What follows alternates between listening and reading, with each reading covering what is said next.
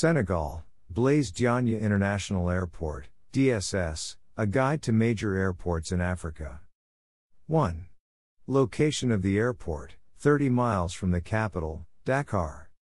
2. Pros, opened in December 2017, so facilities are very modern. 3.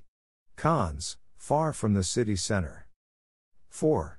Ground transportation, taxis and soon the new rail link, of which the first section was completed in 2019.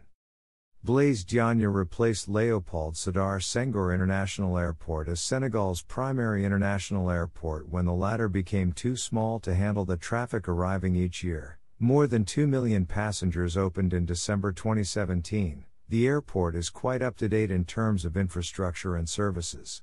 It's the hub of Air Senegal, but it's also serviced by numerous African, Asian, American, and European airlines, including Delta, South African, Emirates, and Iberia, among many others.